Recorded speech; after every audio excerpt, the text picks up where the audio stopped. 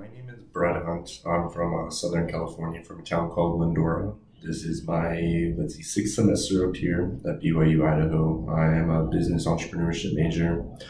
But getting started, the first idea that I came up with, I've always gone to campfires, always brought my truck. And what would happen is we'd always light the fire, back up my truck, and we'd drop the tailgate, and we'd always take a seat and be all surrounded around the campfire.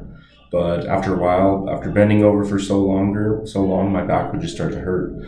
So I don't know, I just thought of an idea of how to fix this problem, where you would install a type of seat that is built into the tailgate. So whenever you pop down the tailgate and want to sit on the tailgate, you have a chair that pops up and allows you to sit there.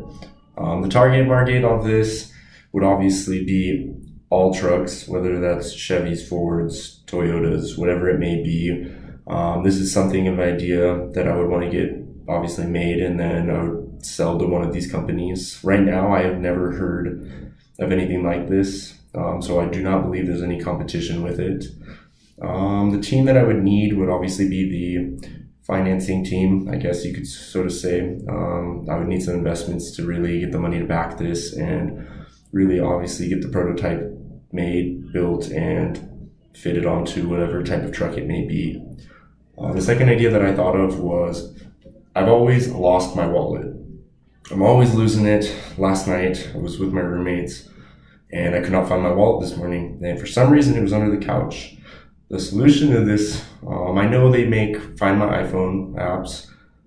If you ever lose, your phone gets stolen, whatever it may be, you just open up the app and it tells you exactly where it is. And my idea was that you would get your wallet, and inside your new wallet, you have a little chip. And with this chip, it allows you to go into your app if you ever lose it, and it will show you exactly where your wallet may be. I have never ever heard of this type of technology in a wallet. I've looked it up, tried to buy one myself, and I figured why not just make one.